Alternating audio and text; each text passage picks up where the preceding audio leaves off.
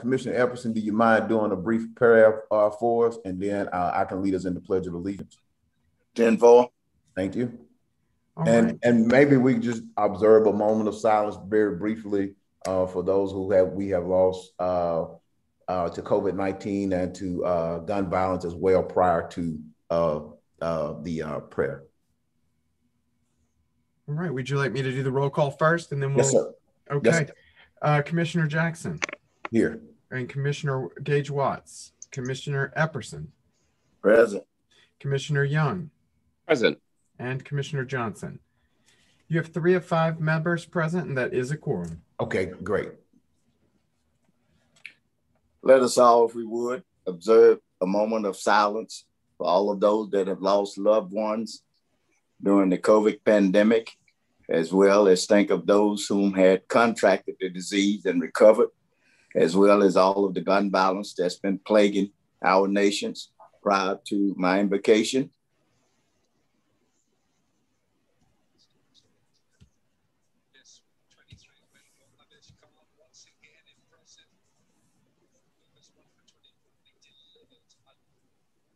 Thank you. I'll now lead us in invocation.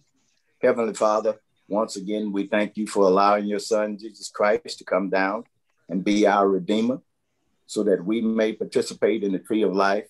Father, we thank you as to where we are today within this world that you created and created man in your image, giving him dominion over everything therein, over the earth and the seas and all of the lands.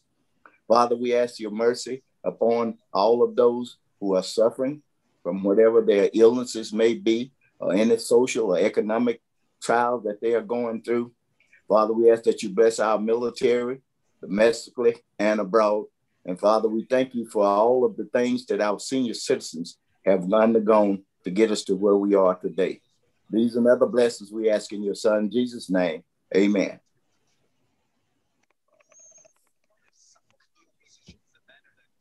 All right. Thank you, Commissioner Epperson. For those who are active and retired military, you may render a brow salute. For all others, please place your hands over your heart. I will lead the pledge, and you can kind of just say it silently in your head with me. Jeff, do you want to put the flag up?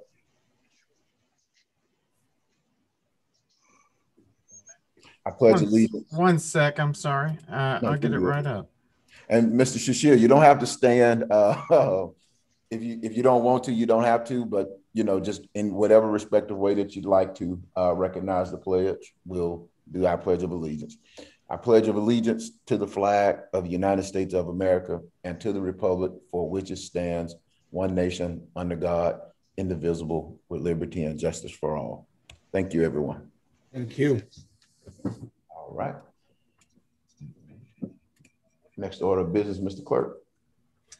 That brings us to agenda additions. I'm not aware of any agenda additions. Did you have any today? I don't have any. Does any committee members have any additional agenda additions that they would like to have added or discussed to the agenda?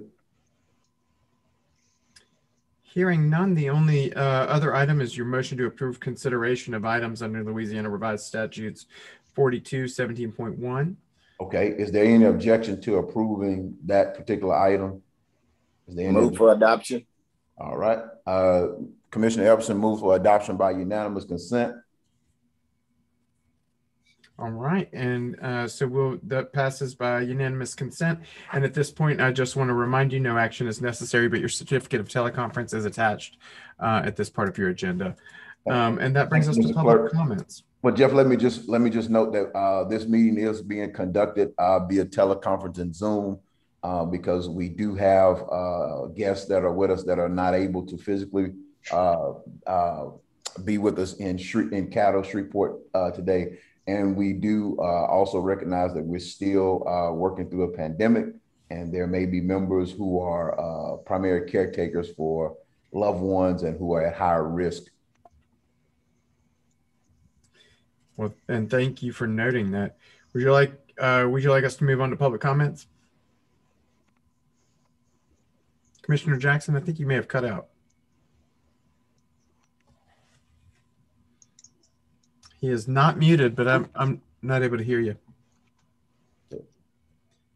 Jeff, we see your face, but we don't hear you. I was the same for me. Can you hear me now? I can hear you. Can you hear me? Yeah, I think it must have been a sound issue altogether because I could see you, but I couldn't hear you. But I wasn't muted and you weren't muted. So. Got you. No, I was just saying that we're meeting via Zoom because that we're still in the midst of a pandemic, and there are members who are still in the quarantine process, and without being able to meet via Zoom, per the governor's executive order, we wouldn't be able to achieve a quorum. So that's our purpose for meeting for Zoom. And thank you for stating that. Would you like to move on to public comments at this time? Yes, sir. Great. So we have not received any electronic public comments for today's meeting, but what I will do is go ahead and announce the phone number. That phone number is 318-226-6596. Citizens who want to address the commission are welcome to call that number, and will be given 3 minutes each. Again, that number 318-226-6596. Give it about 15 seconds or so, 10 seconds.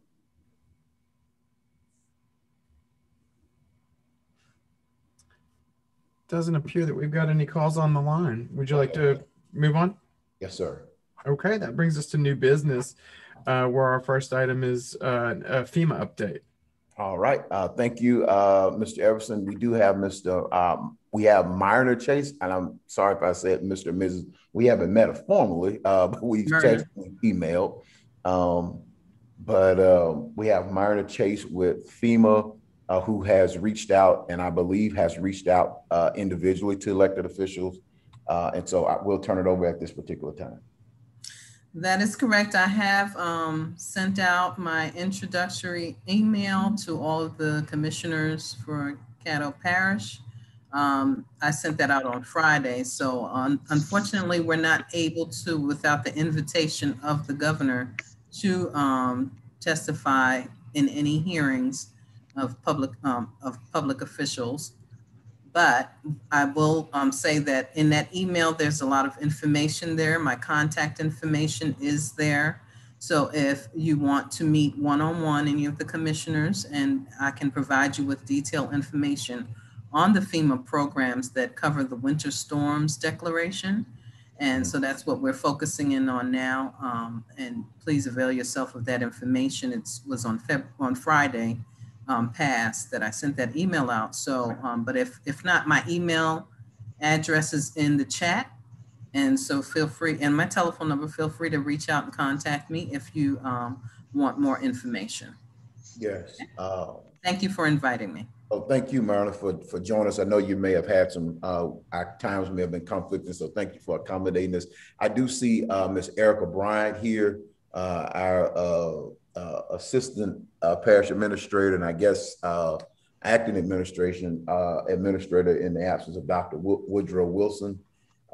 Yes, Caddo Parish is home to 2 dead presidents. Our president of the commission is Lyndon Johnson, and our parish administrator is Dr. Woodrow Wilson. Yeah. Woodrow Wilson Jr., I believe, right? Jr.? That's correct. So I always joke with people about that. But Mrs. Bryant, if y'all could touch bases and maybe put Mr. Weaver, Mr. Ward, and Robert Jump, who I don't see on the call, who should be, in my thought, should be on all of these calls for future references, y'all, because this is pandemic and emergency response. So if y'all could make sure that they can connect, and we maybe have an offline sort of debriefing. We have until May 10th. I think, Myrna, we have until May 10th to help push that out. And so let's make sure that we get resources out into the community. Yes, I've made a note of the contact information. Okay. Okay. And Myrna, would you, I know you were assigned to elected officials, Myrna. Am I saying your name right? Myrna. Okay, I want to make sure, I always like to make sure I get names right. Sure. So would you be okay with maybe an offline conversation with non-elected officials, our staff at the parish who basically do our day-to-day operations? We've been having some conversations about things of that nature. So is that okay if they're not elected officials? So yeah, it would have to be elected officials. If I'm at the meeting, would that count? Yes, it would. Absolutely. Gotcha. If you're there less than a quorum, okay? Yes, ma'am. Yes, So ma'am. this is all, based on the sunshine laws of Louisiana. So Absolutely. we're just, being accommodating with that. Absolutely. So yes, at any time, I'll be here for quite a few weeks. And Okay. so, but the deadline, May 8th is a deadline for preliminary damage assessment that you might want to talk to Mr. Jump about. Okay. And that date has been extended because it's used 30 days past the declaration date. That's all I'll say. Great. Okay. All right. So you got that, Ms. Bryant. We'll maybe have a debriefing with, I would probably suggest maybe myself, Commissioner Chavez of Long Range Planning, and President Johnson of the, who's president of the commission, at least the three of us to hop on do some of that stuff. And Myrna, are y'all working on only the public assistance side or your individual side, or which sides? All FEMA programs, hazard mitigation. I give you a presentation on that information. Okay. Any questions you have, I can forward that on to those subject matter experts to provide you with detailed response to your questions or concerns. Perfect. Thank you so much. You're welcome. Thank you. Next item, Jeff. The next item brings us to the SBA update, and we have Mr. Shashil Kumar on the line. All right. Thank you, Shashil. Welcome to the committee. And the floor is yours. Thank you, Commissioner Jackson. Myrna, thanks for... They can see that you're... Thanks, Chair. Hey, I think he just muted her. Okay. Thanks for inviting me, Myrna. I heard a bit of chatter, so I wanted to make sure that I wasn't interrupting anybody's conversation piece, Pleasure meeting all of you. My name is Sushil, and I'm with the SBA. And our role is most probably misunderstood or discounted vis-a-vis the bigger picture, if you will. And hopefully after this presentation, I could leave with an impression of what our role is and how we execute. As you folks know, whenever there is any type of disaster damages, the first step is the Edward Jumps of the world, work with FEMA, SBA, and other areas to coordinate disaster assessments to figure out what kind of damages took place. And based on the damages and the threshold of dollars, the state has a choice to choose between an agency-only declaration, which is 25 homes or businesses that have 40% or more uncompensated losses, to request an SBA-only declaration, which is an agency. In the case of the winter storms, the threshold was such that the Federal Emergency Management Agency stepped in to assist. And as long as GOSEP requests individual assistance, SBA comes totally with that package. In any disaster of any kind, your first line of defense is always insurance. Having said that, the first step in a presidential declaration is to register with FEMA and get a 9-digit number. That is your identifier throughout the course of the presidential declaration. Once you register with FEMA, you apply with the SBA. And you change the word apply to referred on a case-by-case basis. Depending on the disaster, the referral levels to the SBA, the Small Business Administration, is anywhere as much as 62% or as high as 76%. The reason being, our role is to provide liquidity in the form of low interest rate disaster loans to renters, to homeowners, to most private nonprofits that don't provide services essential in nature, that's covered by FEMA, and businesses of all sizes. The interest rates are as low as, depending on the disaster, 1.25% for homeowners and renters, and 3% for businesses, and 2% for private nonprofits. Now, since this is my first interaction with you folks, after this meeting, what I'm planning on doing is sending out all the literature to you folks so that you folks have it to address and reference and pass it on and put it on your county website, so on and so forth. And on a moment of pride, let me just share with you, Cato Parish is home to my parents and also to my brother-in-law and sister. And as I was mentioning to Mr. Bernstein, my brother-in-law is the Dean of Graduate Studies at LSU. And my sister is a practicing attorney. And as a matter of fact, I was just in Shreveport literally 2 weeks ago. Oh, so I love Shreveport. I've always been a big fan of Shreveport. My daughter briefly worked there too. And so when I say that I love you guys, it's not from the sake of, I want your Bud Lights, you know. So having said that, as soon as you're referred over to the SBA, please make sure that if you're a renter or a homeowner, that you complete the package. The reason being, it's a hard stop. The framers of the disaster recovery had in mind that between the grants-based assistance for FEMA, safe, secure, sanitary condition up front on the individual assistance side, and SBA's low interest rate disaster program, the jargon, unmet needs created by the disaster, close parentheses, are met with the combination of the two programs. So if an applicant chooses not to move forward with the SBA referral, it's a hard stop. If you have a lot of hand-wringing and I don't qualify, I don't want a loan, this, that, and that, make it a self-fulfilling prophecy. Apply and get turned down so that the other needs assistance administered by FEMA gets opened up.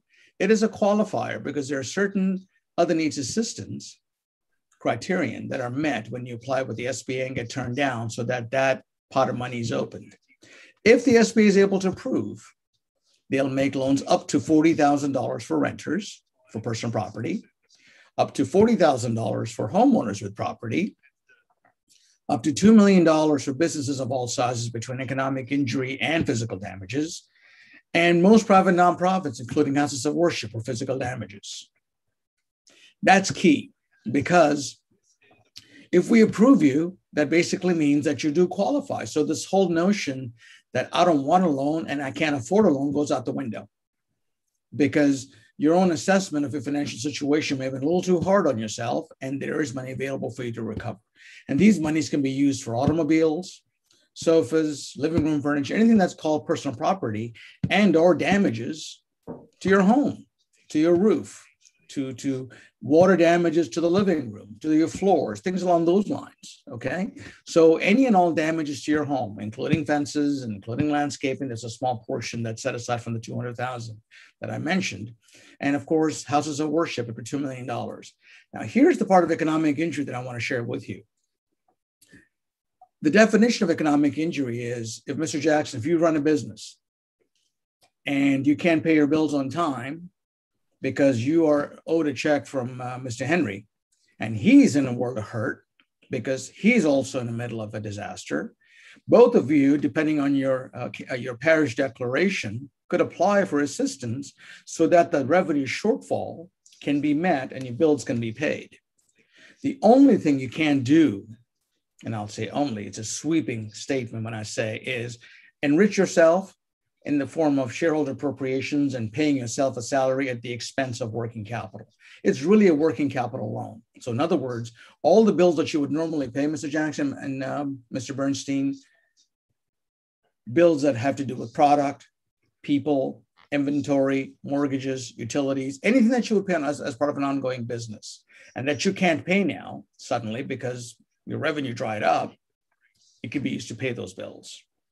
Not only get multiple shots at the well, depending on which particular declaration you're going for, because concurrent with the winter storms, we still have the COVID-19 assistance available for businesses in Cato Parish or in all of Louisiana, whereas the winter storms is pretty much on the northern side of it all. I think it's up north from West Baton Rouge because the winter storms hit them particularly hard, correct? So you can literally borrow money for COVID, because since this is a pandemic discussion, I'm bringing in other avenues of disaster assistance and or access to capital, if you will. So you can borrow those monies to pay your bills. Okay. And the mathematics of it all is benchmarking. What does that mean? What did you do in the corresponding time frame a year ago and the year before that, right? So if you're looking for assistance during the month of January, in this case, it has to be February because that's when the declaration was and the incident period was. What did you do in 2020 before the pandemic? And what did you do in 2019? So for example, let's say 2019 and 2020 was $20,000 a month. Your gross profit was 50%, okay? And in this particular year, your revenue fell off the face of the earth and you're at $10,000 and your percentage shrunk down to 25%. What did that $10,000 do to your income statement? As the accountants in the group might say, below the line and top of the line. Above the line is gross profit, below the line is net profit. What did your SG&A not get paid? Which item? And can that be cash flowed over a 30-year term? If the answer is yes, for the most part, the loan is yours. On a case-by-case basis, we're able to lend money for refinancing purposes, okay? As long as we can lend money to have you repair your property, this is for homeowners and commercial properties. In the case of homeowners, it's got to be below $200,000. Your mortgage has to be below that number, and the amount of damages that you've assessed that we're lending you has got to be below that. And then there are a few other criterion. If you meet that criterion and stay below 200 grand, we can refinance the whole thing for the interest rate of 1.25% as low as. Now, let me give you a small example, if I may. Next door, during Hurricane Harvey and the current presidential winter storms in Texas, I'm the PIO for Texas also. We have had several instances of folks taking advantage of the refinance option. I'll give you a small example. We had a lady that was working in the Jefferson County tax courthouses, in other words. Did I say that right? You get the drift. And she basically was qualified for a second. It's a cash flow loan, so we don't care what position we go in as a collateral piece. And her first was $40,000. We lent her $140,000, approved her for, and she says, so Sheila, I can't afford two notes. My first note, even though it's only $40,000, is $900 a month. And my second that you're proposing to lend to me is $479. So that puts me at $1,379. I can't afford $1,379 on my county salary. When we finished refinancing, her net note was $575. And because the payments were deferred for a year, in that particular disaster case, she was able to set aside the amount of her payments, $900 for the first year. And she called me crying literally in happiness about a year ago and said, Sushil, I have $11,000 in the bank, which I have not seen in almost a decade.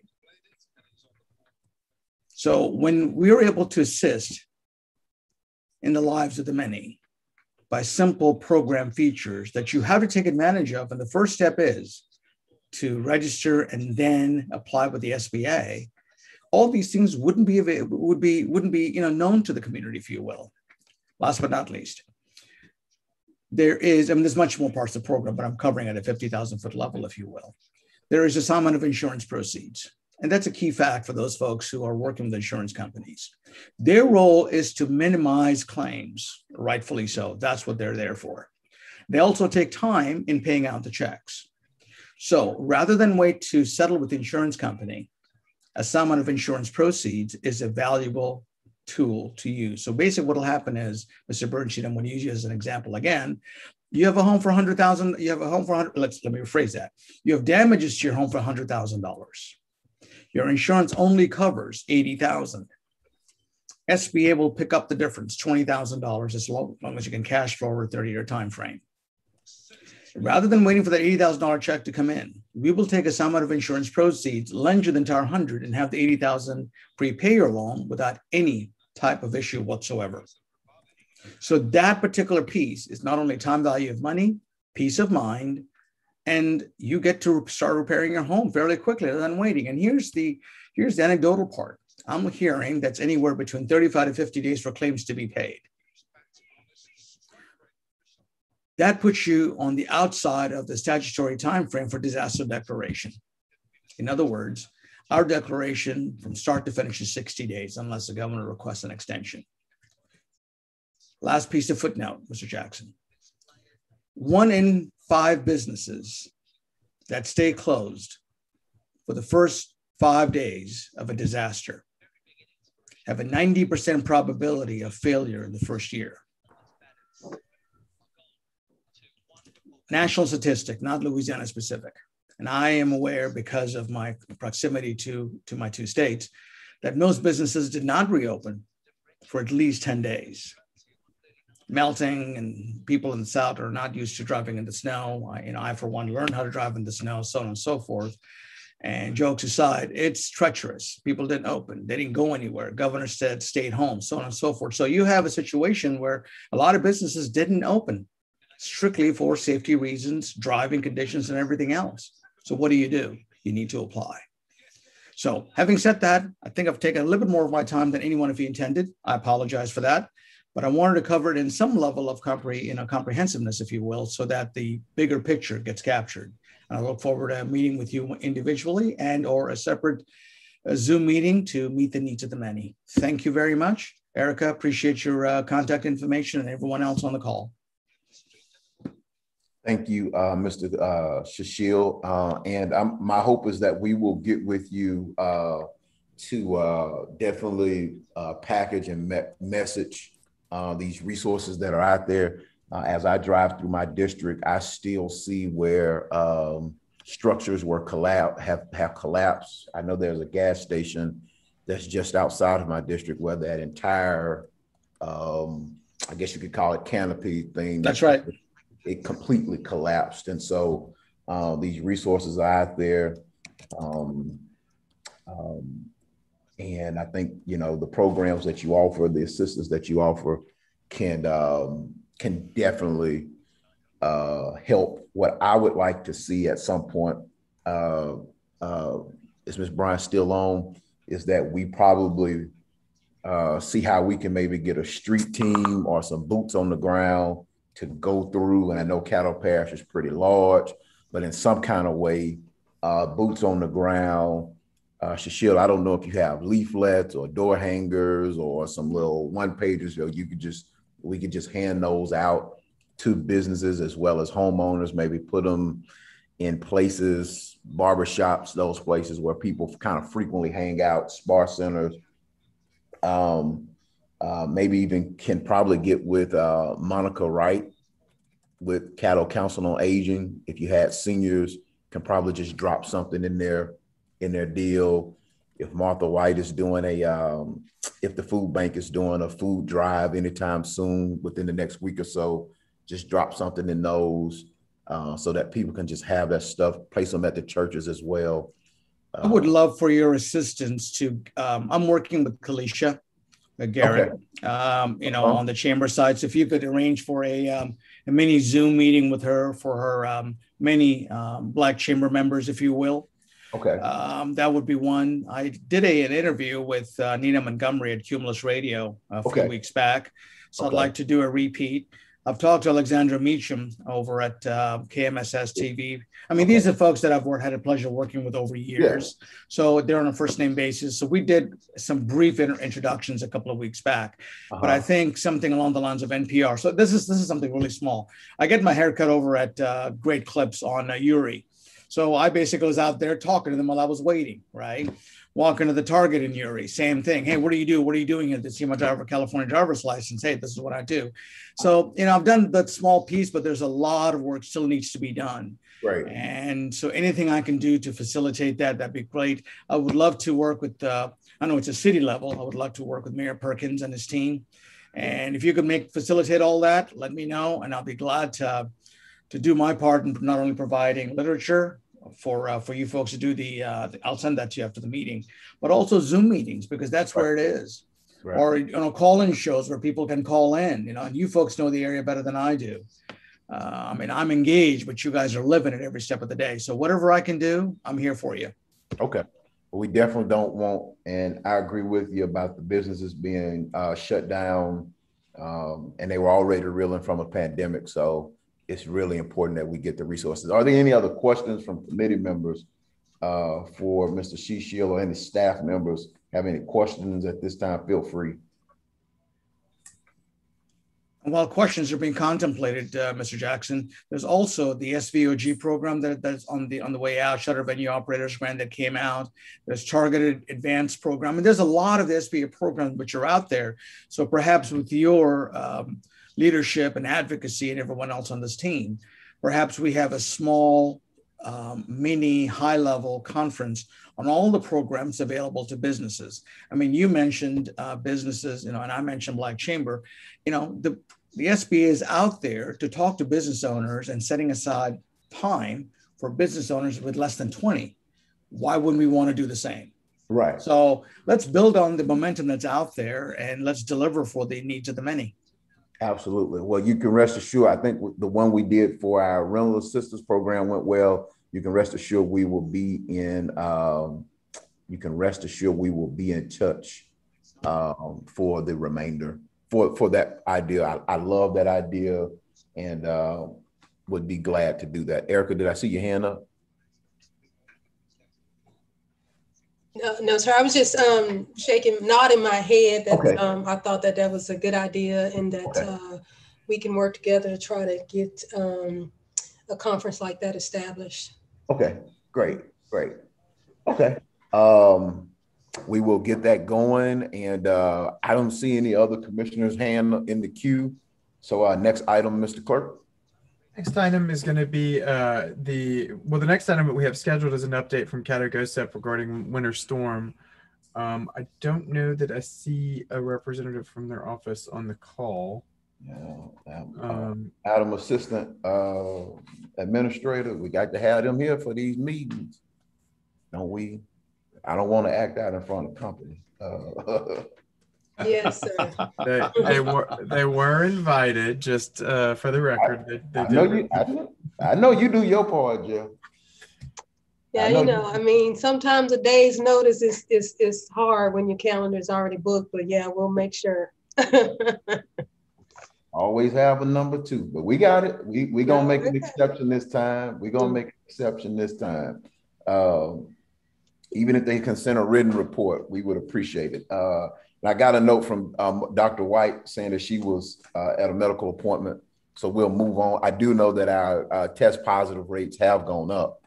And I'll send her a note just asking if she can give us something in writing, kind of just a briefing in writing that we can share out. Jeff, when she sends it, maybe share with all commissioners and staff when she forwards that to us. We'll do that. Yeah, she does have some interesting numbers to share. I'd imagine. Okay, next, Mr. Clerk. Okay, that brings us to U.S. Treasury Emergency Rental Assistance Update. All right. Who do we have to speak on that? Yes, sir.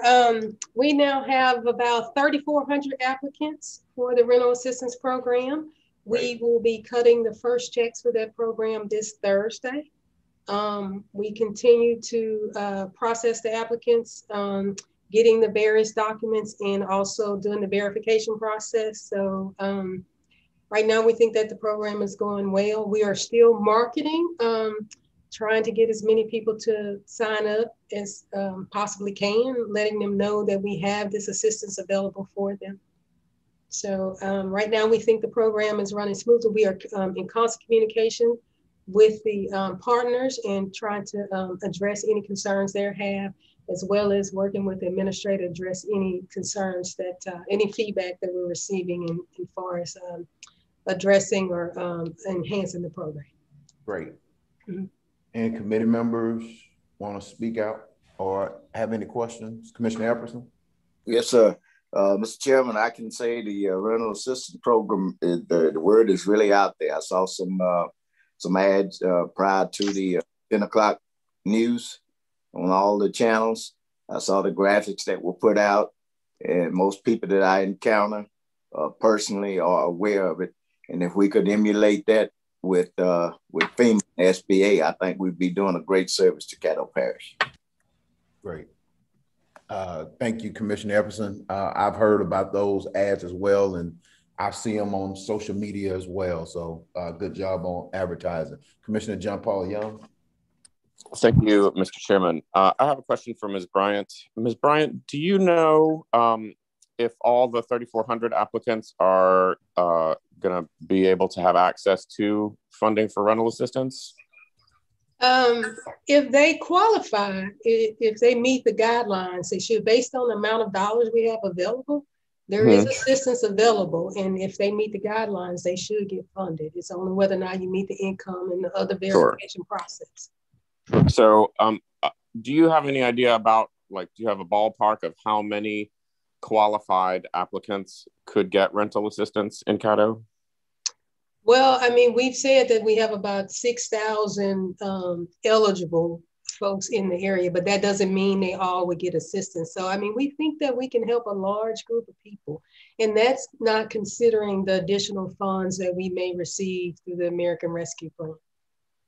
Okay, so this is, there are more funds. This is just from the first tranche of American Rescue Plan funds? Yeah, this is the first under the previous act. Yes, sir. Okay, and so may I ask a follow-up? In our meeting last week, I heard some discussion about an element of the selection process that was a lottery, and I didn't really want to talk about it in the main meeting because I assumed it was a little detailed, but could you tell me a little bit about that and how it works and why it's needed? Sure, I'm gonna let Ms. Barnett give you more details on the lottery system. Okay, thank you. Okay. Good afternoon, commissioners. So the lottery system was put in place to make it a fair playing field for all participants. So initially we thought about, you know, first come, first serve, but then we realized that we likely would put those that are disadvantaged at an additional disadvantage, meaning those individuals that didn't have access to a computer or mobile device, or perhaps needed assistance with the application, would all automatically be at the bottom of the list for assistance. And so that was kind of our thought process, is that to put those that are already disadvantaged in at the same chance of funding at the same time as someone that has a computer and a mobile device and doesn't need help, we decided to do it as a lottery system. Now, if you applied in the first several days and you weren't drawn in the first draw, you're still back in the draw. You will always stay until you get drawn. And currently, if all applicants that have applied or actually meet all the eligibility requirements, everybody at this point will receive funding. We've got the funds to cover that. The question was asked, how many families could we cover? Our estimate, based on what we think the need is, we feel like we can help 6,000 families. However, you know, you have to have more than 6,000 to apply because a lot of them are not eligible, unfortunately. But that was the purpose of the lottery system. It was, we being the team that implemented, we tossed around all the ideas, and we just thought this would keep the disadvantaged from being disadvantaged even more so. Okay, may I ask a follow-up question? So so let's say I'm in the lottery. What are my chances of winning? Is it 1 in 3 or is it 1 in a million? Your chances of winning are 1 in 1, because if you are eligible, you will be funded. We're going to have more of an issue getting rid of spending all the money than we're going to have. Our work is getting applications. So you might not be first in line, you might not be the first one funded, but as we stand, we do not anticipate running out of funds before we fund every applicant. Okay, let me ask another question, if I may. If we think we're going to have enough money to fund 100% of people, and we're concerned about not getting enough people to apply, maybe not spreading the word enough, is there, and so all the disadvantaged people are going to, like people who don't have a computer, all those people are going to get funding as soon as they get their application in, but their funding isn't going to be jeopardized by anybody's funding who comes before that, someone who has a computer or a more sophisticated landlord type. Is that correct? So the disadvantaged won't necessarily get selected before someone that was able to do it on their own. But they will get money. Yeah. They will get the funding. Yeah, and just as a reminder, The It tenant goes directly to the landlord. Yes, the applicants don't get anything. It goes directly to the landlord. Yeah. Right. So, how long? What is the maximum delay that the system allows for? So, like, the lottery, it seems, doesn't weed out people from getting funding. It just rearranges the times at which people get funding. So I suppose maybe you collect applications for a week, maybe you have 100 applications, it's probably more. And then through the lottery, you sort through those, and some percentage of them get funded that week. Do you know what that percentage is? Well, that percentage is going to vary because let's say the first day, we got over 1,200 applications. And then, of course, it has dwindled down to about an average of 65 to 70 a day from that point forward. We had a big rush. So the first week, we actually went 3 weeks just getting applications and kind of feeding the pipeline, if you will, with applicants. And then we did our first draw of 300 applicants. So out of all the applications we've received up to that point, we drew 300. And then they started working on those 300 to get the necessary documents to verify eligibility. So the reason why we try to manage the people that were working, the files that were working, so that nobody is overwhelmed, and we can give the proper attention to each applicant.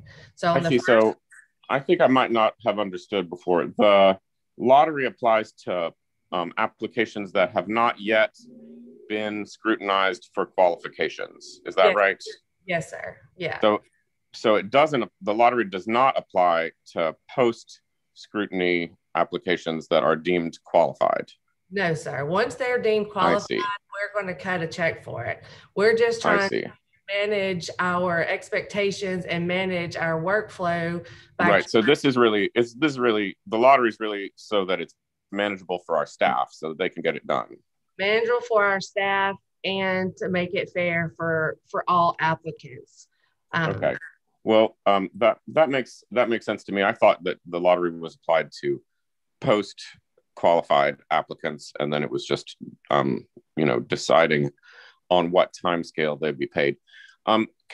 So one more question is, if an applicant doesn't get picked up for review for qualification in the first week or the second week, do you have sort of a stop measure to make sure that nobody's application gets accidentally pushed many weeks before it's reviewed? There's no such measure like that. It's completely random. Okay. It might be worth checking the dates on some applications, like eventually, to make sure that, if somebody loses the lottery for review for 2 months, it might seem unfair to them. That's all. Yeah. Thanks. Okay. Thank you very much, Ms. Barnett and Ms. Bryant. Those are all my questions, Mr. Chairman. Thank you. No problem. I want to ask some questions about the lottery as well. So I get the piece about those who may not have access to a computer and have to do it in person, and may have to have somebody walk them through that category. But I want to make sure I understand it correctly, that the lottery, I just heard that the lottery is for post inspection. Is that correct? No, pre-inspection. Pre-inspection. Yeah, so the lottery happens. So I don't know if anybody's even went in and just done an application just for the fun of it, but the lottery hard, right? I thought about it, but I said that. Well, I understand. Because you would just, anyway. So the lottery, there's an initial application where it's just high level information. That at that point is when the lottery happens. The lottery happens, and then you start giving your lease and your unemployment letter or your eviction notice or whatever documents that are required to prove your eligibility. Once that happens, there is no more lottery. Once you have found, once you have documents and you have uploaded those and proved your eligibility, you are on the path to be paid. And we pay it now. We will do our first payment this week, and then we will pay every week after that. Now, this first payment will probably be our smallest payment because we'll have, I think right now we only have 58 applicants that have finished the entire process. We're at a 10% rate of people that have gotten chosen for the lottery that have not responded. So, but next week we're going to have even more people in the pipeline, even more people that are finished. So we're going to have an even bigger payment. So we're, if you will, we're just kind of loading the pipeline so to keep it a manageable work level. But the lottery is from the initial application, not from once you're proven eligible, you'll be paid that week. The lottery is just to kind of get the names on and out of the hat who's going to be requesting the documents. So again, so the lottery is, so I could theoretically, 20 people can apply at the same time. And of those 20 people, 5 can be chose. And so those other 15 just have to stay in the lottery until their name is chose and their application is vetted. Correct. But I will say that we had a first draw of 300 on 2 Wednesdays ago. And then we had another draw this Wednesday, and we did 350. So let's say the people that got the first draw, now it's up to them to provide the documents. So the people that were in the second draw, if they were on the Johnny on the spot and providing their documents, their application could very well be paid before the people in the first draw. So it's very important that the people respond and provide the documentation. That's really, after the lottery, that's what's going to trigger how quickly they get the payment. So cutting the checks, that going back to those 20 people, cutting the checks, those 5, you'll cut a check. Maybe if all their stuff gets in, you'll cut a check for 5 people. And then it's possible that the next draw may pull out 2 people. And let's say one of those 2 turns in all their documentation, you'll cut a check for 1 person. Then the next lottery happens and you get 3. And of those 3, all 3. And so y'all don't see that as a bit cumbersome with regard to processing payments and things of that nature? Or is it just okay? No, it's actually working very well. We've got a handle. We can, based on how many people's documents are loaded, we can know how much of a draw.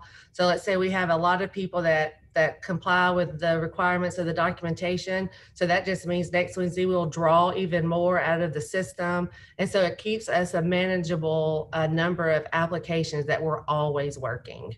It makes it very manageable to do it. I think, and again, I'm not telling y'all how to run the program. I just think that it creates a level of, I get the workflow piece. I trust me, I get it. I get the workflow piece, but I guess the feedback that I'm getting from landlords and renters is we applied together. This person got funded, or this person got chose in the lottery, not funded. This person got chose in the lottery. I didn't. What's going on? And of course you can. Hold on. Of course you can always say, and that's my typical response is, they'll eventually get to you in the lottery. But then they come back and say, well, if you got the money, why not just pay it? And so it creates this sort of perception that we just kind of putting barriers into place. Well, we can't pay the money until we verify that they're eligible. Right. Haley, I'm not saying that you wouldn't verify. I'm saying the lottery is to go through the verification, right? Right. So what I'm saying is they get pulled, 3 people apply at the same time, and 2 people get, well, two of those 3 get pulled for verification. Person number 3 is wondering why haven't they been contacted for their information. They're frustrated. And that landlord is trying to figure out, well, I submitted names for 5 people, and of those 5, only 2 got submitted, or the other 3 not funded. Their frustration that we're catching on the front end of it. Right. Well, Commissioner Jackson, we think that we can have even greater frustration if we don't use this lottery system. If we got overwhelmed and couldn't process the applications, because we're getting that feedback from some of the parishes that they're having trouble because they're trying to process first come, first serve, and they're getting overwhelmed. And some of them are even considering shutting down the program because they're so overwhelmed. And we don't want that to happen for us. We know that it could take some time. We know that people are waiting, but ultimately we're going to work with each person. And we think that we would have greater frustration if we aren't able to process those applications in a way that allows us to be able to control the process and make sure we're working each one and make sure we're addressing each person. Because if we're trying to process 34 applications, first come, first serve, we can, whereas we're working 300 to 400 a week. I mean, I understand it's going to be some frustration, but we're trying to work with each person and try to get those landlords funded just as quick as we can. And we feel like that ultimately they will be, and that in the end, although there was some delay that they felt like maybe it could have been quicker because of the lottery system, ultimately they would get paid. So what happens if a person applies in April and they're not pulled into July or June? Well, we can review to make sure that that's not, but I don't know that would happen considering the time frame that they put in April, because someone that applies in June should be, I mean, it's a random process, but I mean, we're going to get to each person. I hear you. Either way, we can't eliminate the fact that someone will be frustrated by the process of when they will get their check. I don't think that eliminating the lottery system would eliminate frustration with a delay in your check, because it still could be delayed considering the number of applications you have to process. I just, like I say, when somebody gets called, and I don't think it's so much about the delay on the check, because if it's the delay in getting, it is 3 people apply and only 2 of those 3 people get chose to start turning in stuff. I'm obviously, if I'm number 3, I'm sitting back wondering, well, when am I going to get chose? Or why didn't I get chose? Or did y'all not turn my stuff in? What happened? And that is what we're catching. At least I'm hearing it about the random lottery. Well, one I hear is people say they didn't know it was a lottery. Right. Well, and they may not have known that. They may not. So what we can do is you can have those people contact, and they can get information on where they are, what process, all of those questions can be answered. So if you can have them contact us, and we can work through to make sure that that person's file is being worked, and what step in the process and how much longer we think it may take. Yeah. Well, I just wish that we could find a better flow, and maybe I talked with Desiree Honoré yesterday. Maybe if y'all could look to see what the state may be doing to manage their flow. Right. Well, yeah, we definitely could check with the state. I mean, you recall that the state had to shut down their program because they couldn't previously manage the flow.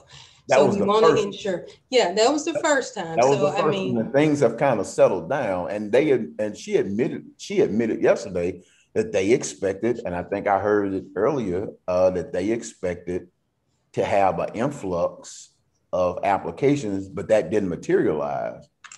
And so now, they're just moving forward. That's why they eventually reached out to Louisiana Housing Corporation, because they thought they would need the extra help. Well, now the program is moving from Louisiana Housing Corporation back to the Department of Administration for Management, because they don't feel that they need the extra help, the additional manpower now. So from what I hear is we didn't get this major influx. I mean, even if y'all just say, hey, we're going to increase from 300 to 500 a week. I think that may move it quicker. I don't know. Yeah, and that is definitely an option. They can choose more each week. So yes, we'll continue to talk with the state. We'll continue. You know, you got to remember, we just opened up April 1st. So, I mean, give us time to go through a month, to have data, to review. I mean, obviously we're open to making adjustments, but it is difficult to make an adjustment just when you started the program and it's going. So we will continue to look at it and continue to analyze the data, continue to talk to the state, continue to hear from our partners, continue to hear from the people that are applying. And as if we need to make adjustments, yes, we definitely can look at that. But they can draw a increased number if that is necessary. Who is they? Our folks that are working the program. We have a team that is doing the draws each week and work with us. So can y'all ask them to go ahead and maybe increase it? I want to make sure that we're getting dollars out the door. We have that 7 million, and my understanding is the state is holding 8 million. Is that correct? That's correct. And then there's another possible 7 million. Well, we know there's another 6 to 7 million on the way. So that's correct. Now, I will say the state hasn't communicated to us. They asked to look at our program. They have approved it.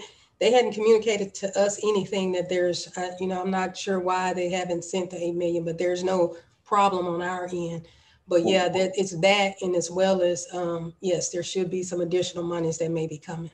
Yeah, well, what it sounds like is that from listening to it, and there was a lot going on, but from listening to it, it looks like they're waiting to see if we're going to go through the first tranche of money before they send the other 8 million on it. So that's why I think there, needs to be, because, that 8 can easily be diverted to another parish. And that will be kind of where we were last year, saying, well, I wish we would have moved it along. Okay, next thing, Mr. Clerk, enough on rental assistance. Sorry, I had my mouse went to sleep. I had to unmute. The next item we've got is an update on the American Rescue local government funds. All right. Any update there, Ms. Bryant? Yes, sir. The only update I think we skipped an agenda item. I'm sorry. I apologize. Did we? That's right. Okay, sorry. That's okay. Mr. Clerk, I think the next one is discussion of Fairfield Oaks fire. Okay. That should be under the same. I apologize. Agenda item. Let's hit that then. Right. Okay.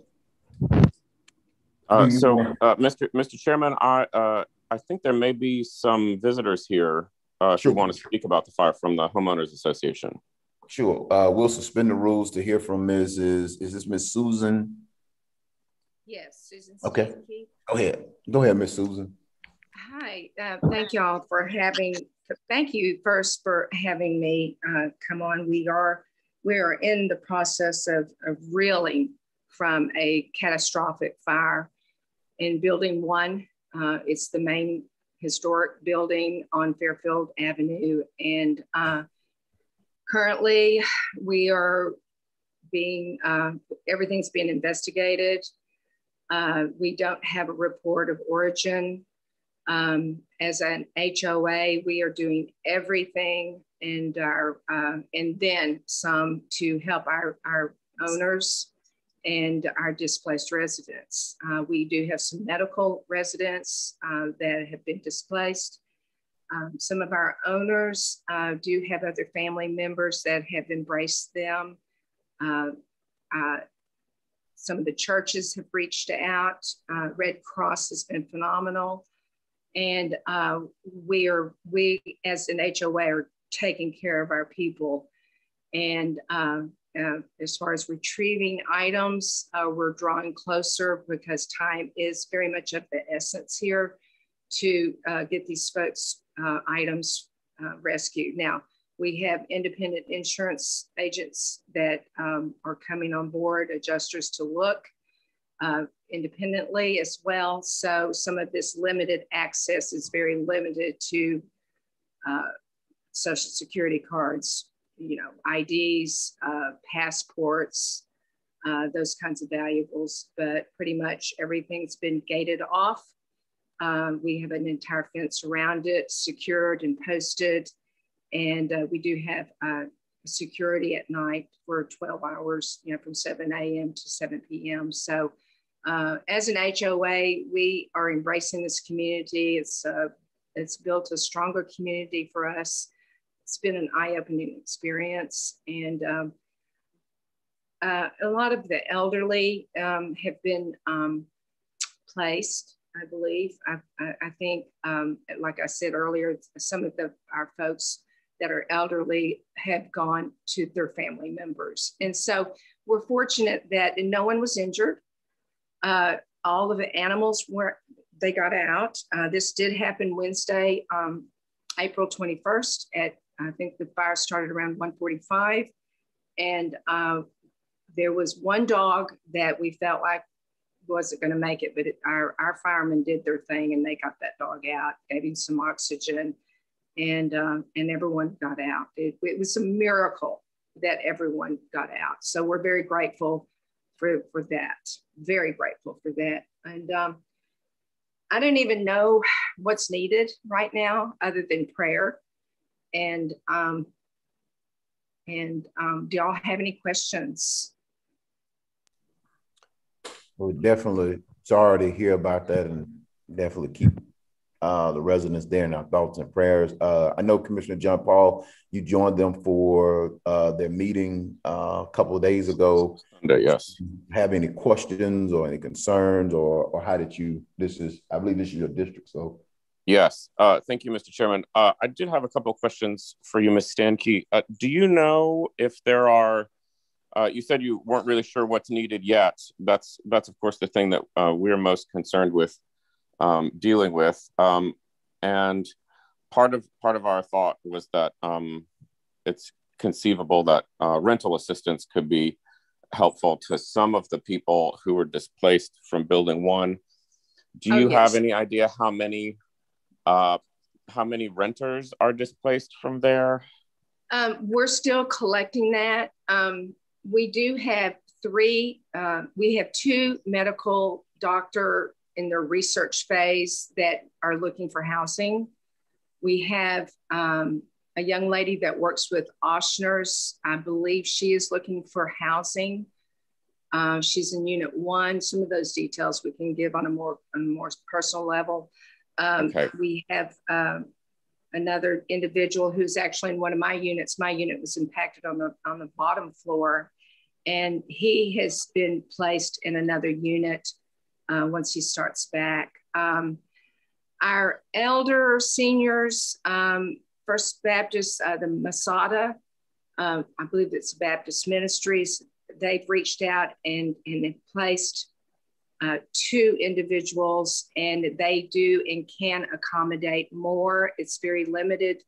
It's kind of a landing pad for folks, but they can stay there an extended amount of time.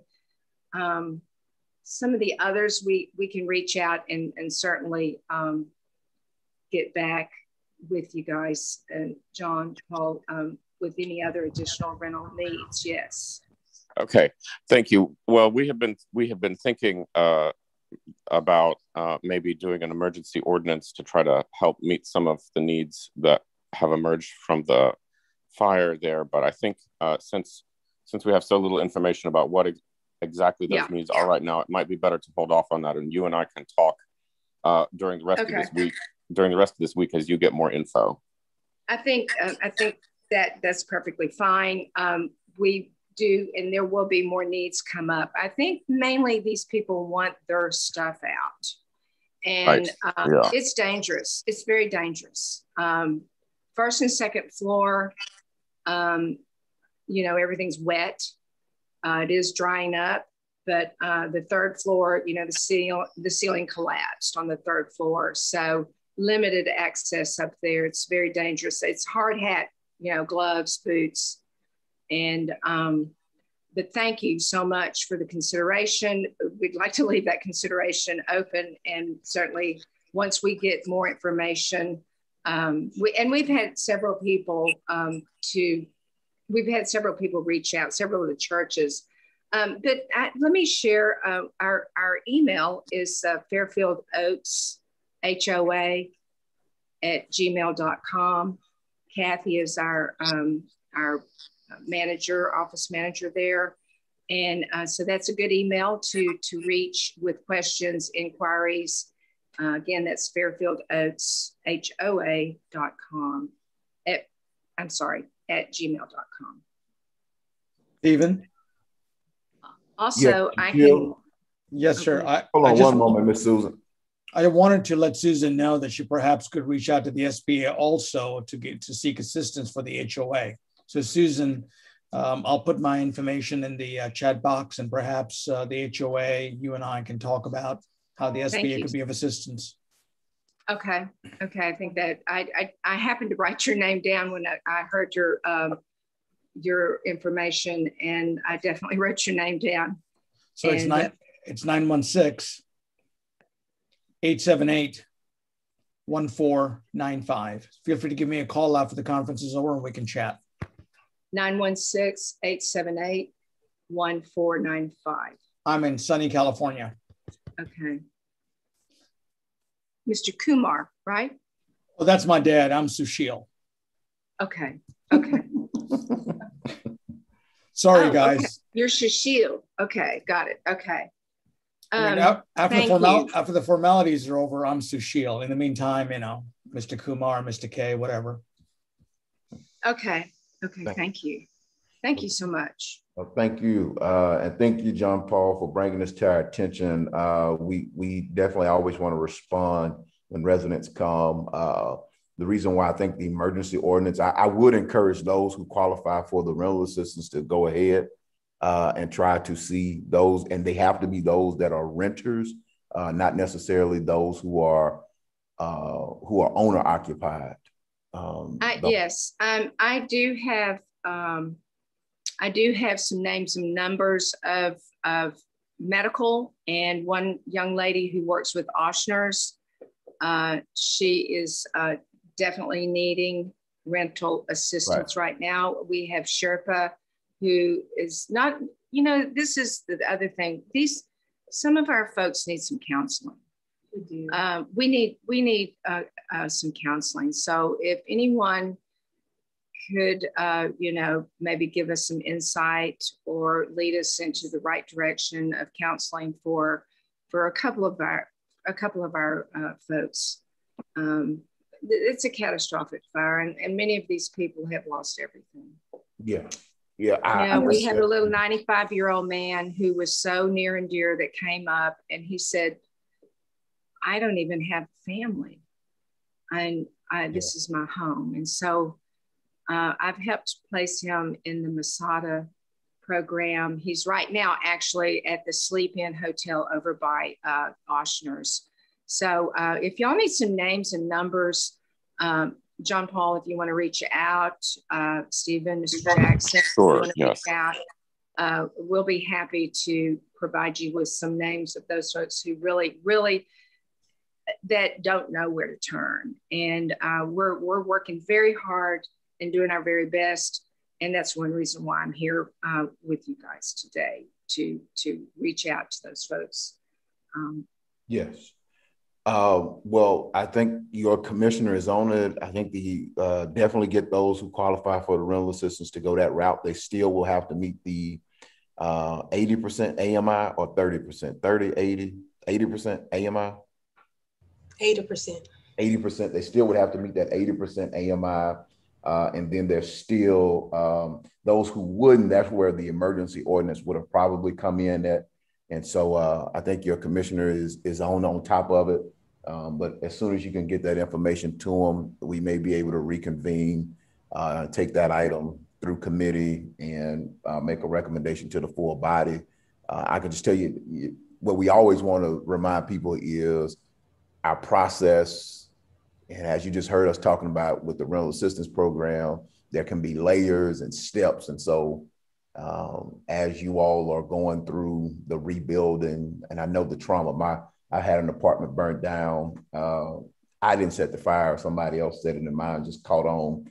But, and this was about maybe 10 years ago. And so trust me, I get it. And so, definitely make sure that they're mindful that government doesn't move as quick as some of the nonprofit agencies. So whatever it is we would need to do please get with Commissioner John Paul Young so he can properly advise the body on what our next step should be. All right. And AMI is area medium income? Income, yes, ma'am. Area medium income. Yes, ma'am.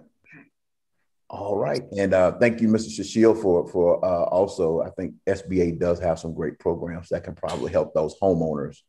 And I believe they have support for rental assistance. And I see where Dr. Martha White just dropped in the SAMHSA line for the distress helpline. Myrna Chase. I'm sorry, not Myrna. I'm looking at Dr. White, but Mrs. Chase, Myrna Chase, just dropped that in. So sounds like you, Miss Susan, you're in the right place at the right time because we got all the resources and help here for you. Well, we have a strong board, and you know, we've got boots on the ground, and we want to be here for these people. And we're doing everything that we can do. And if there's anything that we're not doing that we need to be doing, please let us know. We do embrace this community. It's a good community, and no one should ever have to go through this. So we're trying to provide as much comfort as possible, and we're doing it. We're doing it. So with y'all's help, we'll make it all happen. And I do understand about how long it does take. Sometimes the processes, we're looking at a long time. We understand that. Absolutely. Well, we're not just here with you, we're here for you. Thank you. I appreciate you. Thank you so much. All right. Are we good, Commissioner John Paul? Yes, thank you, Mr. Chairman. That's everything. Okay, all right.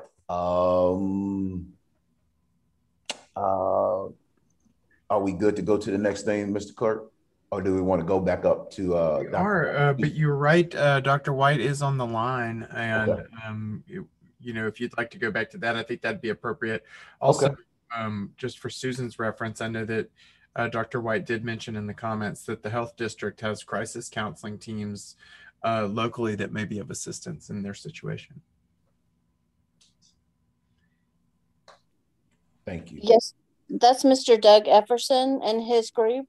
And I can put his phone number in the chat if that would help. Great. Thanks, Doc. Please. Susan, are you able to see these numbers, or are you on us via call on the phone? Susan here. Susan, if you're talking, you're on mute. Thank you. No. Yeah. Can y'all hear me now? Yes, we can hear you. Okay. Okay. So can you see the chat, or are you on via phone? I'm on my phone. Okay, so what we'll do, what we can do is we'll gather. Jeff, I think you can download this chat. I think we can, and we can make sure that Ms. Stanky gets the information. We'll reach out to her. Yeah, the number that Mrs. Chase provided, and then that information that Dr. White has, as well as Shashiel's information as well. Make sure that she gets those. Okay, so from what I understand, and I'll John Paul, maybe I'll receive something from you or Jeff Everson. Yes, ma'am. Okay, perfect. My email is, let me give y'all my email. It's susan.o.standke, STANDKE @gmail.com. Just, I think, you know, and a personal email might be a little easier than the HOA. We're flooded with stuff right now, not only trying to just govern our day-to-day business, but to run the interference with the building one too. So yeah, so it's susan.o.standke @gmail.com. All right. Thank you, Ms. Okay, Susan. thank you. Okay, Right. thank you so much for having me. Thank you. Okay. Thank you. All right. Dr. White, glad to have you. Doc, we just was trying to get an update on where we are as it relates to our test positive rate, testing, and vaccination update. So thank you for having me, and I'm sorry I'm late. I had some health issues, but Understand, it's okay. Our hope you're feeling well. Oh, thank you. Our Our percent positivity is hanging around 4.3, 4.5% for Caddo Parish. Still below the 5%, which is where we want it. The concern is that we really don't have people testing. Even if they're not feeling well, people aren't going to get tested. So do we truly have an understanding of what is going on in the community with COVID disease load? We do know it's lower. We know that the number of people in the hospital is definitely dropped. You remember, for over a year, we were in triple digits. We are now in the 30s and 40s each week, which is tremendous. I mean, wasn't sure we were going to get there for a while. But we've been staying, I think today I can look it up, but I think we were 37 and then 35 and we go to 41. So it kind of goes up and down a little bit, but staying right around that number. We are seeing some younger people in the ICUs. Just had a good friend, 27.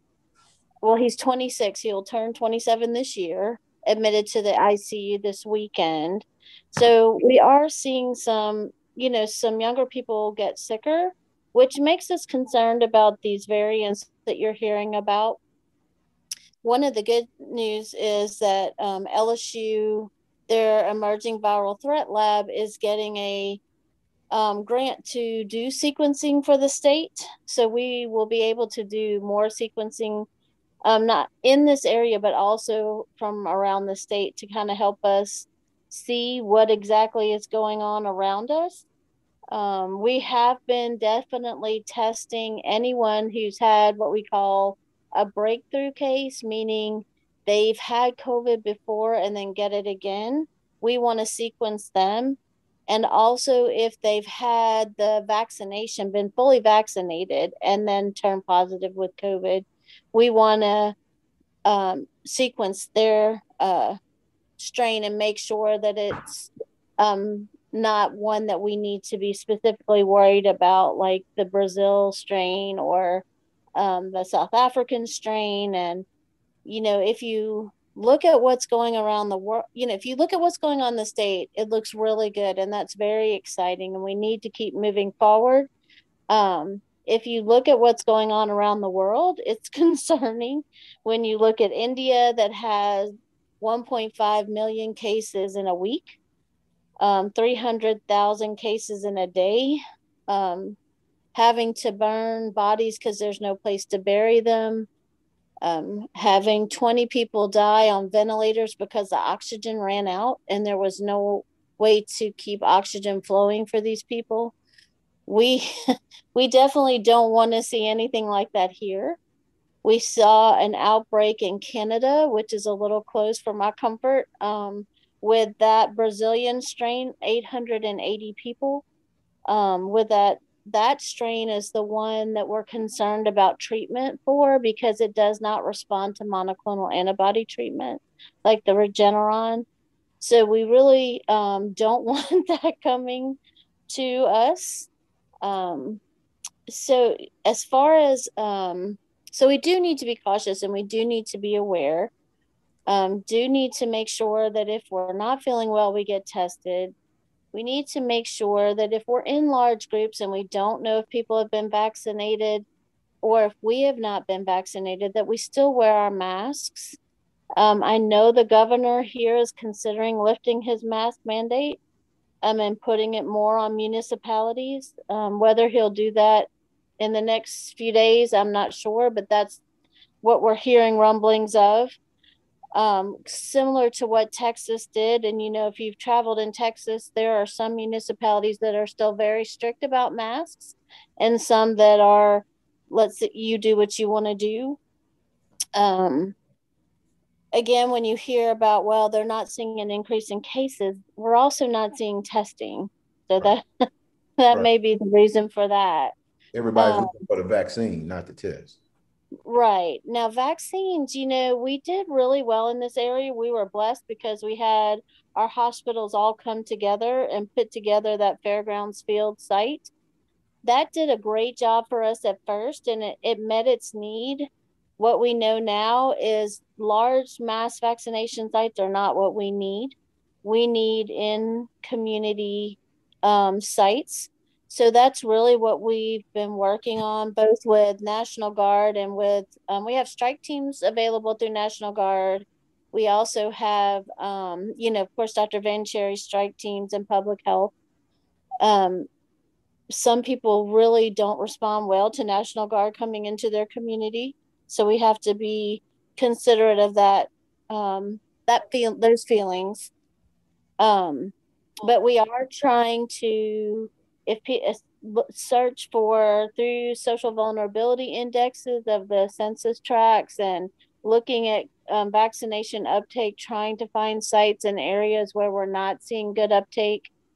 We recently did a door-to-door canvassing, door knocks, and talking to people with community canvassers, people that hopefully the community knows and trusts in Allendale and the MLK area, to try to talk to people about their concerns and their fears, and then did a vaccination clinic through David Raines.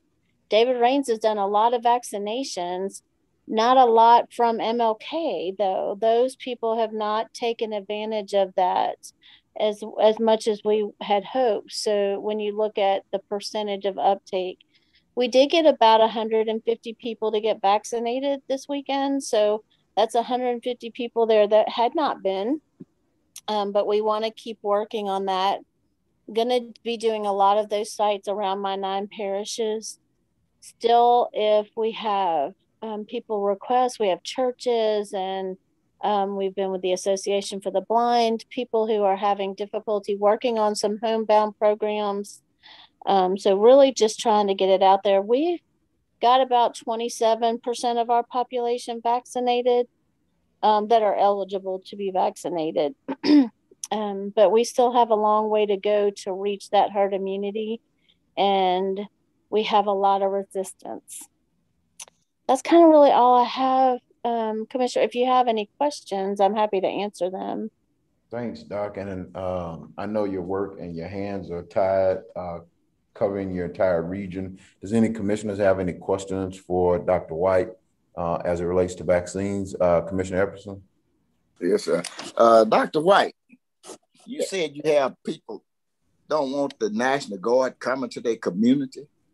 Now, this is the same National Guard that come and get people out of floods when their homes are torn up, no electricity, bringing in MREs, water, ice.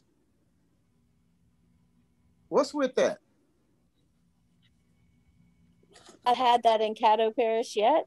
I had it mainly in, I've had DeSoto Parish tell me that, Sabine Parish, some areas that just really have not welcomed them in, especially people who feel like, they're buying into that whole government conspiracy theory, the idea of then government coming in trying to give them these shots. They don't really feel welcoming. Okay, thank you. That answers my question. I just wanted to make an announcement that the Mount Olive Baptist Church in Greenwood, Louisiana, on the intersection of Buncombe Road and Highway 169, that will cover rural areas. They're going to be doing a vaccination on Friday, May 7th from 10 a.m. to 2 p.m. It'll be the Moderna vaccine. And that should encompass, and we're getting the words out to the people around Bethany and all that rural areas of Greenwood and West Caddo Parish that's going to the Texas line. Thank you. That's wonderful. Can you tell me who's helping you supply that vaccine and that thing is, to give the LSU Oceans.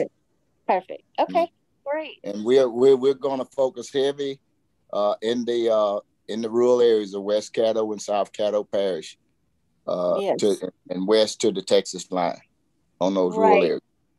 And if anyone has a request like that, just get it to myself or Dr. John Vancherry, and we are happy to try to make that happen, because we are not going to get people at these large sites. We're not seeing them come to pharmacies, so we're going to have to come to them. And hopefully, if they see their friends and people that they love and trust go and get vaccinated, perhaps that will help. Thanks, Dr. White. I got a couple questions. The daily sites or the daily numbers, do you know, and maybe just a guesstimation of what the daily numbers when you started the mass sites, what was that? What that may have turned out? We were doing approximately 1,500 a day. Okay. And as you go into the neighborhoods, are you seeing that number, or would you expect that number to be much lower because it's more neighborhood specific? Right. I think if we get into triple digits with these local in community neighborhood sites, smaller sites, we're happy. We would, it may mean that we need to come back, right, multiple times so that, more people have the chance once they've seen their friends get it. That's one thing we have seen is once they know people know people who've gotten it and done fine and done well, then they are a little bit more likely to take it. I just did the powwow down in Ebarb, and we were really happy to get 30 people because they they're just not buyers into into medical care, and so we were happy to see that happen. So we're happy to come, even if we get 10 people, maybe those 10 people will go spread the word. That makes sense. No, that makes sense. And I saw in New Orleans, and I don't know if you saw it, where they did shots for shots. I thought about doing something like that to kind of capture the younger crowd, but I guess I was concerned about mixing alcohol with the vaccine. Is that safe? Is that okay? What's your thought? It's safe. I mean, there's no problem with, taking a shot after you get the vaccine. And we've seen that as well. We're looking at incentives, Commissioner, like even small gift cards or, even T-shirts. People enjoy little giveaways.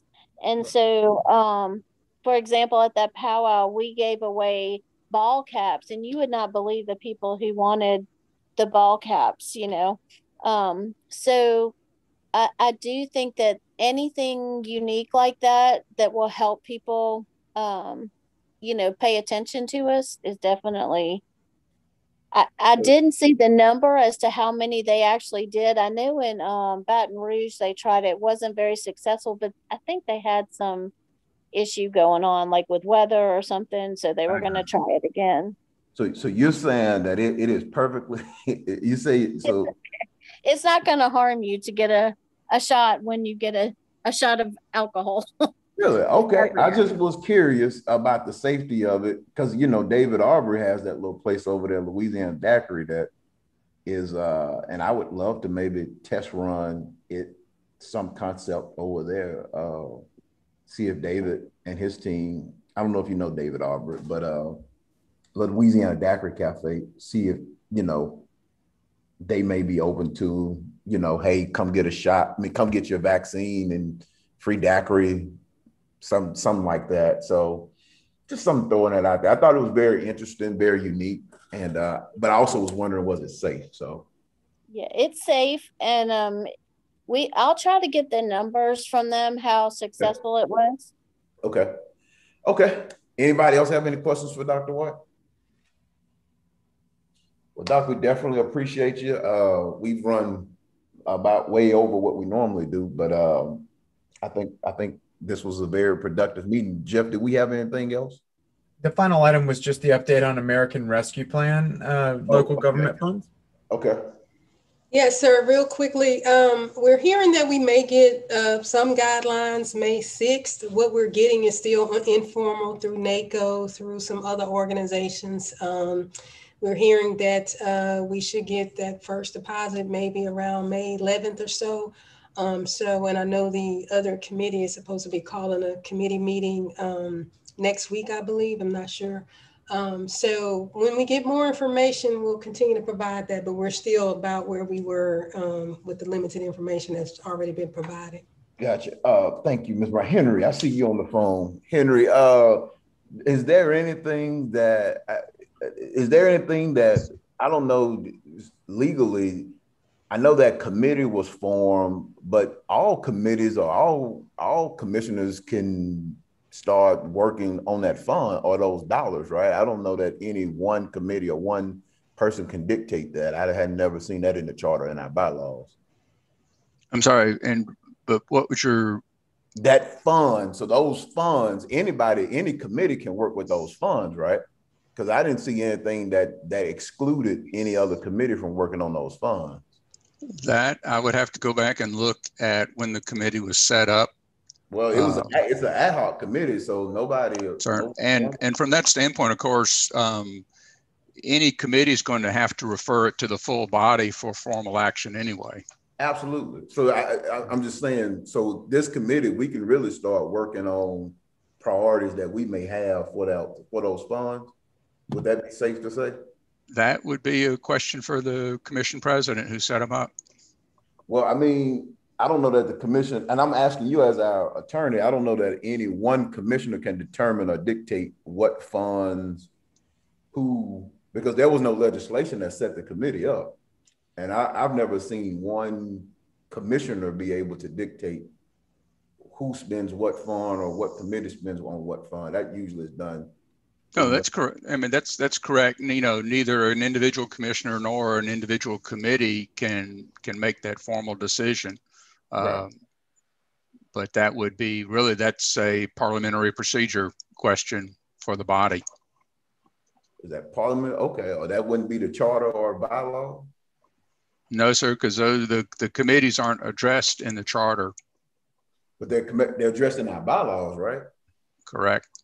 And so, and the commission approved, these are commission approved committees that are in our bylaws. Is that how they got us there? While the bylaws do set out the committee, I'll say turf or jurisdiction, there's nothing in the bylaws that provide for exclusivity. Right. That's kind of how I was reading them. And yeah. I just wanted to see, Jeff, I see Commissioner Epperson. Commissioner Epperson? Yes, sir. I would, any committee can make recommendations. The committee can make recommendations, voted out of the committee, and anything that we do will have to go to the full body anyway. So that certainly would be on our purview. Okay. I just wanted to make sure that, you know, as a committee, we are not encroaching anywhere. So our next meeting, we'll start convening and discussing, particularly around those concepts of what we can do. Ms. Bryant, I thought I heard you say earlier when we talked earlier on the phone that it seemed like the goal was for those dollars to be more revenue replacement, but also kind of things that help individuals kind of recover from this pandemic and things of that nature. Yes, sir. It could be revenue replacement from what I'm hearing, helping with COVID issues, infrastructure, economic development, those type of things, hazard pay. So I think the thing that we're hearing consistently is not meant for expenses. You know, don't generate an expense just to use these dollars, but we're hearing they want you to invest in your community. And so those are the type of projects that we would, that you all would need to look at. What's investing in your community, what's helping us because, you know, we do have revenue shortfall where we can replace some of those revenues in order to still provide the programs that we're accustomed to providing. And then those long-term impact type of projects too. So, I mean, it's, you know, there's no specific guidelines. We're just kind of guessing right now, but that's what we're hearing. Jeff, did you have anything I thought I saw maybe your hand up or something or highlighted? I did not. Okay. But you know, our employees they still work through the pandemic, right? Yes, we worked through the pandemic. We had folks on hand, never missed. I mean, we continue to pay bills, continue to make payroll, continue to pick up animals, continue to address our road situation. Our solid waste site stayed open. So yes, we feel like they did a great job through the pandemic. Okay. What you say, Mr. Epperson? help with water and food distribution. Help with water, food distribution. Help clear ice through the unusual snowstorm that we didn't expect, and a pandemic at the same time. I just want. I'm gonna take a chair's privilege, and I'd like to make a motion that we would provide a supplement paid to our parish employees for a one-time supplement heroes pay of $1,000 for frontline parish employees. If I can get a second on that. I'll second, Mr. Chairman. Thank you. Yeah, I y'all just spoke to it. They did a yeoman's job. We did those testing sites, and those young men who are out at the testing site, they were the, and I don't know who their supervisors is, but they were the first ones there and the last ones to leave. And I believe one of them told me one time that I was in the way because, I was out trying to help set stuff up and help them out. And they don't want you to come out and do any work. They just want you to show up, talk to residents. And I agree, they've worked hard throughout this pandemic. And I've seen where the city has provided a supplement for their employees. I see where the school board is now providing a supplement for their employees. And so, I just think our employees are very much deserving of the same pat on the back. Well, I mean, I know I worried y'all to death. Well, we agree. We were thinking about. Y'all agree? I worried y'all to death. We were thinking on those same line. Now, we did have a number of 1,500 trying to be where the sheriff was and trying to ensure some actually clear nearly $1,000 because you got to tax it. But we will follow the direction of the commission. I'll make an amendment to 1,500 then. I'll second the amendment. All right. Any more discussion on that? Thank you. We appreciate that. Y'all want me to do a roll call? Yes, sir. All right. Commissioner Jackson. Yes. Commissioner Gage Watts. Commissioner Epperson. Yes. Commissioner Young. Yes. And Commissioner Johnson. That motion carries with 3 of 5 and 2 absent. All right. And Mr. Clerk, if you could get with the parish administration and we can have that on for consideration. And obviously it would be reimbursed or it would be available when those dollars become available. We'll do it. Either or, however y'all set it up. Is there anything else to come before the committee at this particular time? Move for adjournment, Mr. Chairman. All right. Thanks, everybody. And I apologize for running about 30 minutes over, but thank y'all. Appreciate it. Everybody be safe and have a good day.